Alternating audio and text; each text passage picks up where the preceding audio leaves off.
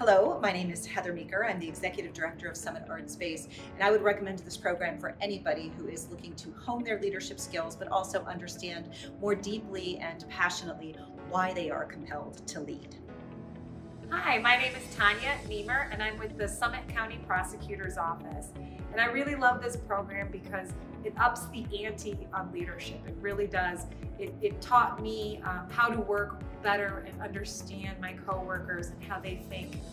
Hi, I'm Eric Carpenter with Ruth Smith Restoration here in Akron, and I would recommend the Heart to Heart Leadership Program just for the connections that you make with other like-minded leaders and people in the community.